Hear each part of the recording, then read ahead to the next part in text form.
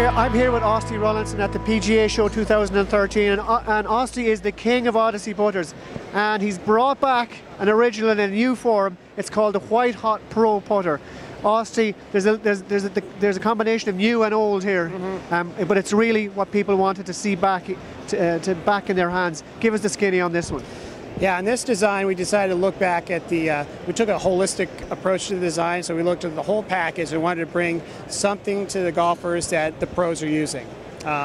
It's really important to them, so that's why we call it White Hot Pro. And from the finish to the grip to the insert, we redesigned the whole thing. And so, like you said, because everything old is new again, we looked at all our historical inserts and said, what do people really like? What are they still playing with? What was the best performing for them? And it was an original White Hot. So we went back and looked at that chemistry, tweaked the chemistry, improved it, improved the process so it's more consistent feel, more consistent sound, and more consistent performance. Of course, the White Hot was the feel putter, wasn't it? The original White Hot face was all about the lovely feel. It was, and yeah, it was using golf ball technology in the face, and still probably 60% of the golfers who use our putters on tour are still using that original White Hot.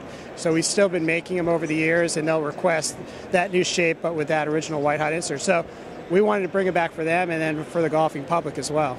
Fantastic. So that's the White Hot Pro putter, brand new to the market in 2013, a holistic approach, and with the original soft feeling face in there. Absolutely fantastic, Austie. Thank you. Thank you.